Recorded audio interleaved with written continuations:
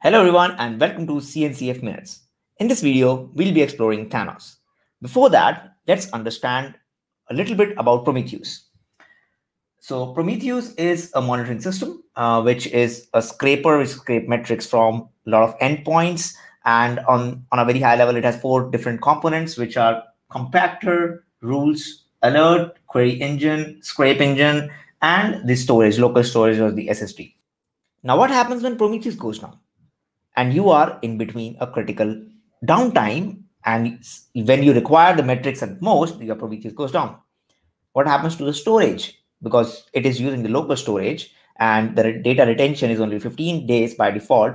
What if you want to query data for 6 months or a year or a 2? What about scaling? Prometheus is not highly available by default. So how would you scale? How would you get the metrics from different clusters? How will you get a single view? How will you scrape metrics from thousands of clusters? Now, this is too much troublesome. So you can use the federated architecture, which is not suitable for huge clusters, but for a few clusters, it is fine. As and when the cluster grows, it put pressures on the supercluster, and this Prometheus over here will also go down.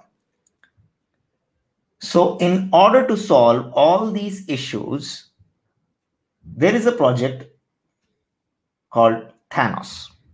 Thanos was first released in November 2017. It is now a CNCF Incubating Project. The major goals for Thanos is HA Prometheus. So you can have highly available Prometheus, global query view. So you will be having a single query view from all the clusters where the Prometheus is running, long-term storage, and downsampling of the data. So when you're storing the historic data, you would be needing some downsampling, and Thanos provides that.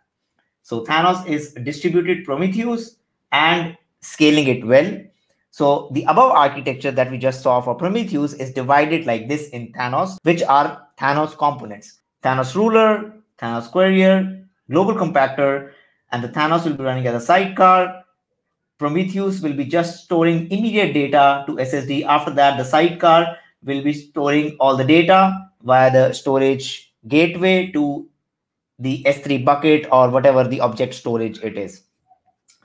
So these are the components. So sidecar connects the Prometheus, reads its data for query, and uploads it to storage. Storage gateway serves as metrics inside the cloud storage bucket. Compactor will compact and downsample the data. Receiver will receive the data from Prometheus remote write and exposes and upload it to the cloud storage. And the ruler evaluates the alerting rules against the data for the Thanos, and querier will be used to query the data.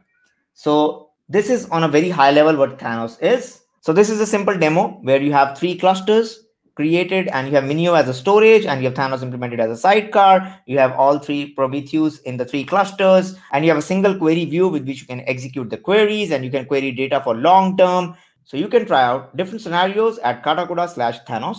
And if you want to have a deep dive session on Thanos, then you have to put a comment in the comment box. So thank you for watching. Hit the like button, subscribe, and press the bell icon, and share it with your friends. Thank you for watching.